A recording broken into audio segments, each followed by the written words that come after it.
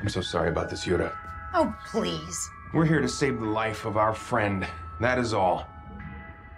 We paid her to help us get in and get out. You'd think that'd mean, oh, I'm gonna help you do it in a way that no one knows it's happening. But no, what she means is I'm gonna shoot people, threaten people's lives. And I know you're probably asking, why would I trust her? Well, that's a good question. The answer is, we used to be in love. Yeah, she was my girlfriend, only she doesn't remember it because it wasn't her. Because her dad threw her off a magic cliff and she died, and then I lost my temper and nearly destroyed half the universe. And she came back out of the past. There she is. Everyone else who died in the past stayed dead, not her. Why? Was it the magic cliff? I don't know. That's some freaking Infinity Stone scientist. And some dumbass Earth dude who met a girl, fell in love. That girl died, and then came back a total dick.